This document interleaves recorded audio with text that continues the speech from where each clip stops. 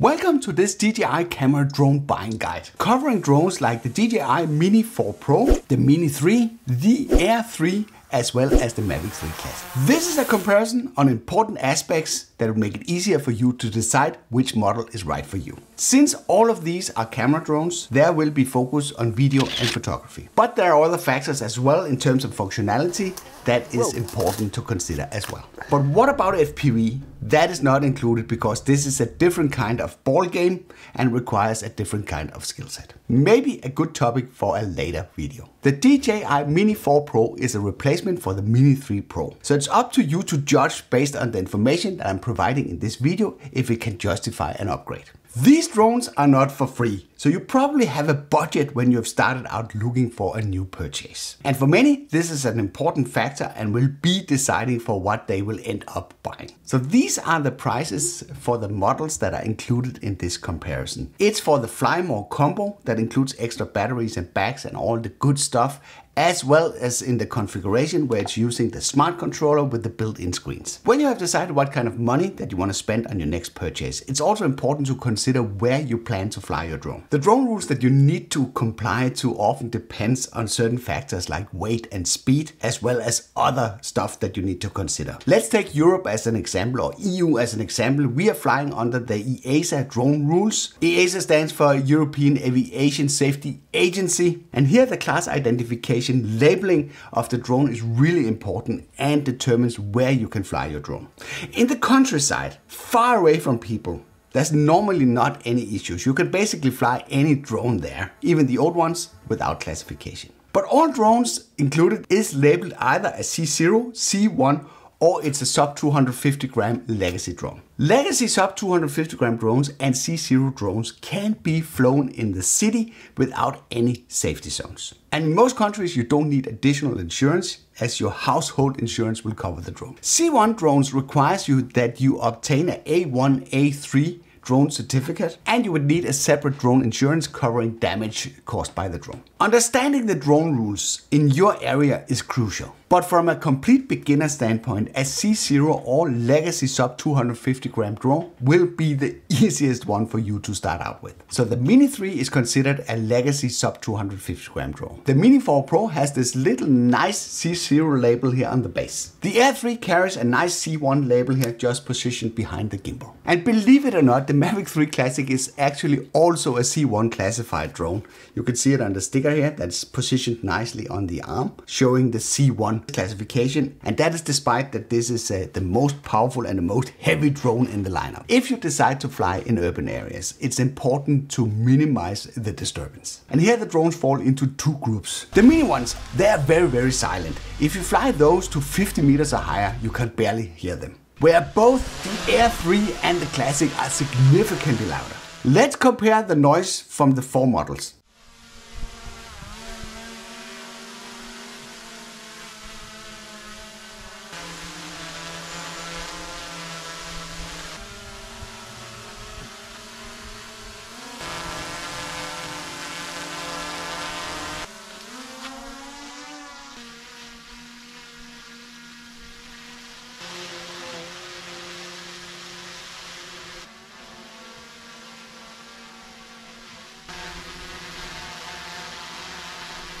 I guess it could be even worse, but because both drones need to comply to the C1 classification, the noise have been capped around 80 to 81 dBA for both models. One of the biggest differentiators is the camera on each of the models. Your choice will depend on what you plan to do with the footage. If you like post-processing your footage or maybe even sell it, certain color profiles may be required. Many production companies, at least the ones I have been working with, prefer a flat and desaturated image that will make it easier for them to match up the footage provided with their own cameras. Most of the models featured in this comparison features the 1 or 1.3 inch CMOS sensor with a wide angle 24mm equivalent optics with an aperture of 1.7, ensuring decent low light performance. The Air 3 offers an additional 70mm medium telephoto lens at an aperture of 2.8, but based on the same sensor, which in reality means that it's halving the amount of light compared to the 24mm wide angle lens. The advantage of the 70mm medium telephoto lens is in its flexibility, including 3 times lossless optical zoom and offering a complete unique look by introducing lens compression.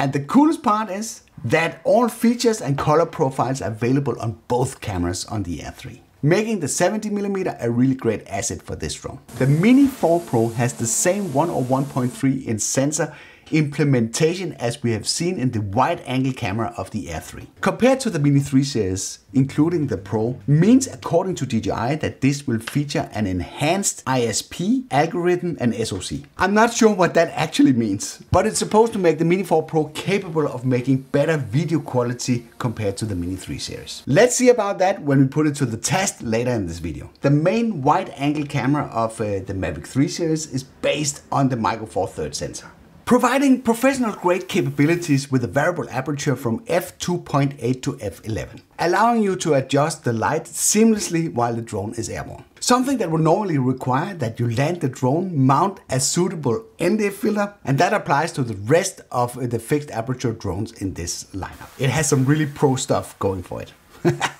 The Mavic 3 series also comes as a Pro model, the DJI Mavic 3 Pro, with a triple camera setup flanking the wide angle lens with a 70mm option similar to the one we saw on the Air 3, as well as a 1/2 inch telephoto lens that can provide up to 28 times digital zoom. Please note that I did not include this drone in this comparison, as it's not really suited for beginners, as it requires an A2 drone competence certificate to be able to fly it in the city under the open category, as it's classified as a C2 drone.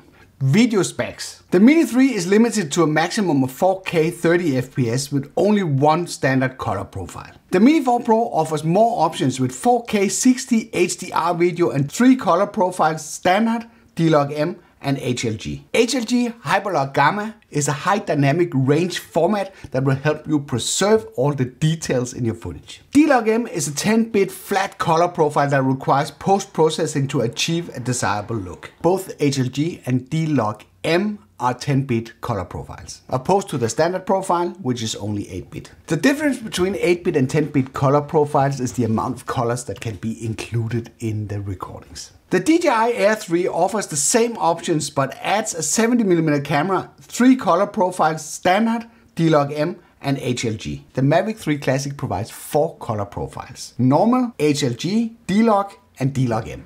To compare the video quality, let's do a blind test and replay footage from each of the 4 drones in 4K 25 FPS. Let's do it in random order and see if you can pick out which one is the right one.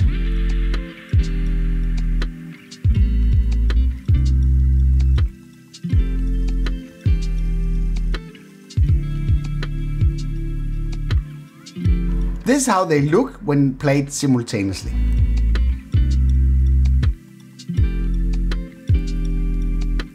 Let's compare the maximum capabilities of each drone, including a downscaled version of the 5.1K from the Mavic 3 and 4K 50 FPS from the Air 3 and the Mini 4 Pro. This will give you an idea of the camera performance during daylight. Night footage. Low light and night footage is important in some scenarios, so let's compare the performance from the lineup. The only drone that does not have a specific night mode is the Mini 3, so that one will be shot in 4K 25 FPS. Night mode allows you to increase the maximum ISO by a factor 2, making the image brighter thanks to the dual ISO implementation on chip level. Let's take a look at low light footage from each drone.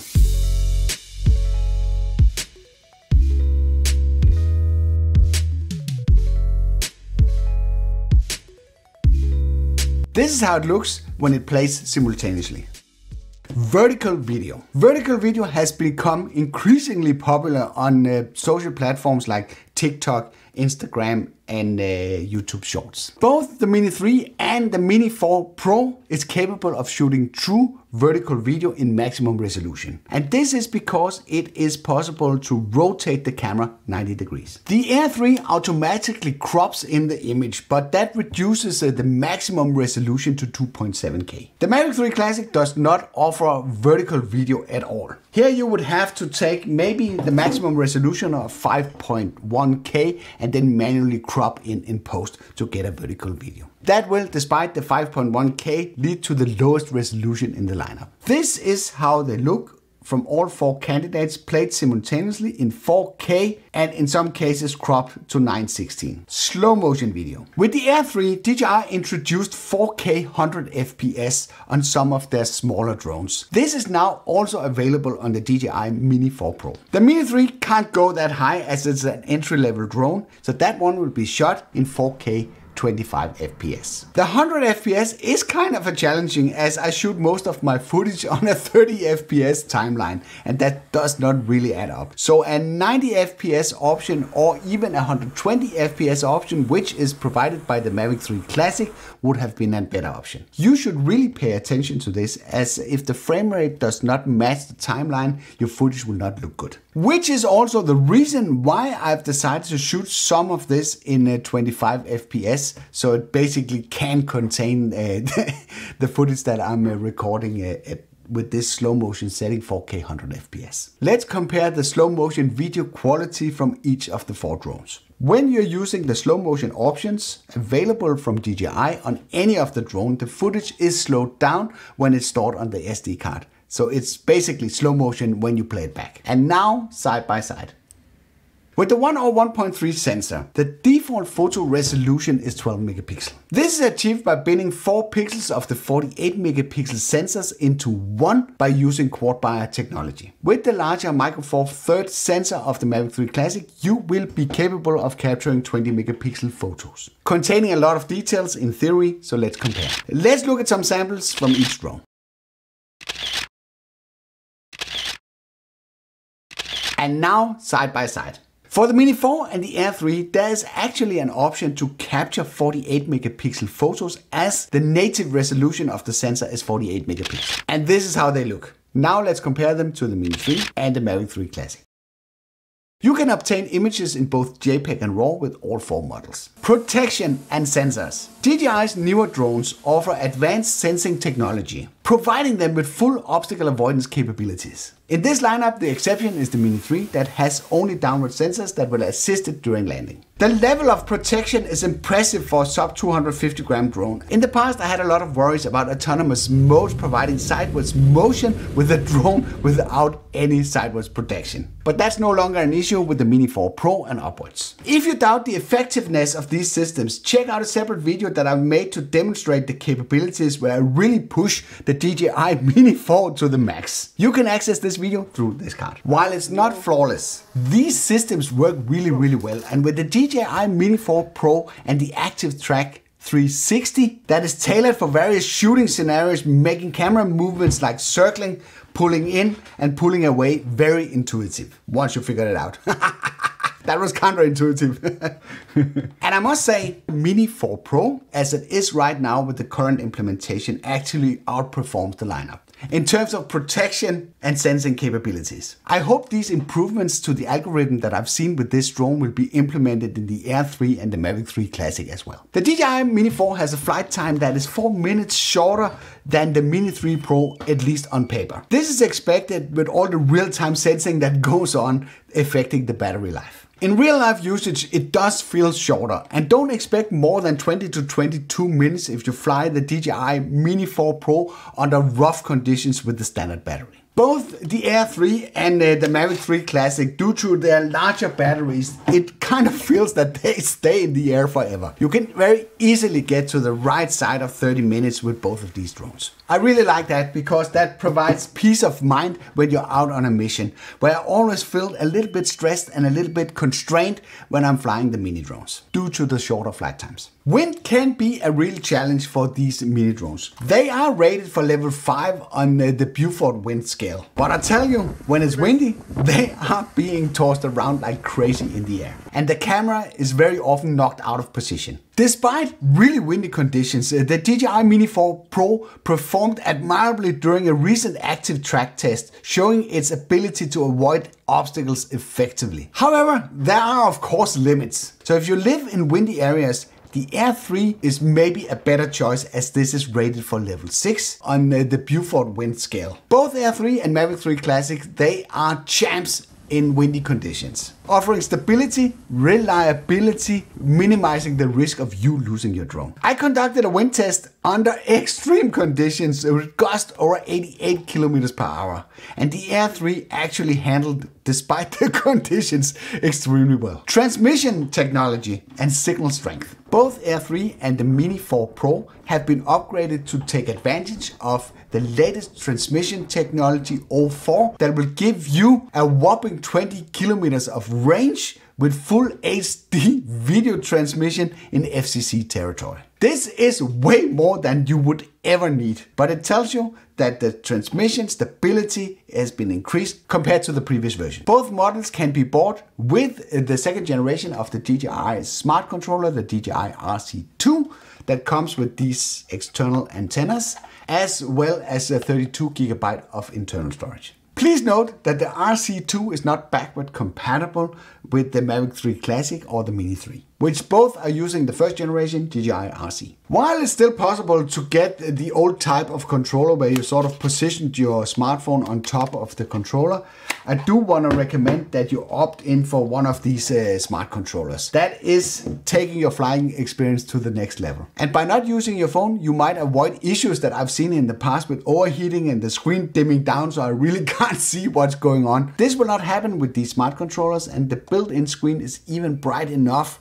for you to see it in bright sunlight. And I would say the little extra that they charge for you to get that option is actually reasonable. The importance of transmission technology may not be significant in most cases, as you typically need to keep the drone within visual line of sight in most parts of the world. However, the 04 technology is more stable when it's used with the RC2 with the external antennas, making it less sensitive to interference. Intelligent flight modes. With the Mini 4 Pro, the Air 3 and the Mavic 3 Classic, you have access to features like active track, master shots, quick shots, hyperlapse, and panorama. You can also create waypoints for autonomous missions, and you can use cruise control, a feature that will allow you to continue a motion with the press of a button, accommodating multiple inputs. The Mini 3, being an entry-level drone, lacks most of these advanced features, limited to only panorama and quick shots. My recommendation for beginners. With all the information considered, and if you are brand new to the hobby,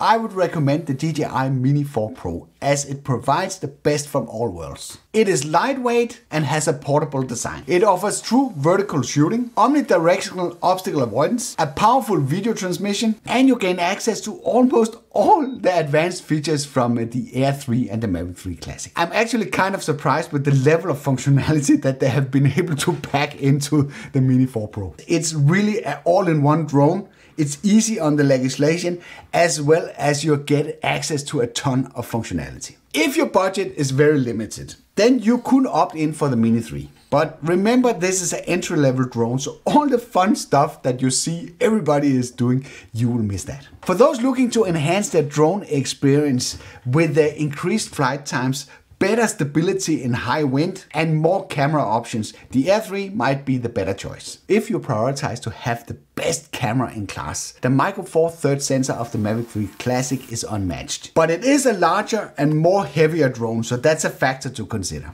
In conclusion, my recommendation for beginners would clearly be the DJI Mini 4 Pro. Do you agree or do you disagree? Let me know in the comments below. Also, if you already made up your mind and decided to purchase one, I'll make sure to leave a link in the description below. Are you interested to see more videos about the DJI Mini 4 Pro? Then I've compiled a playlist with all the videos that I have made and will be making about this new drone from DJI, and you'll be able to access this through this card. I hope you liked this video. If you did, then feel free to give it a like. If you didn't like it, feel free to press the dislike button twice. Thank you for watching, and I'll be seeing you around.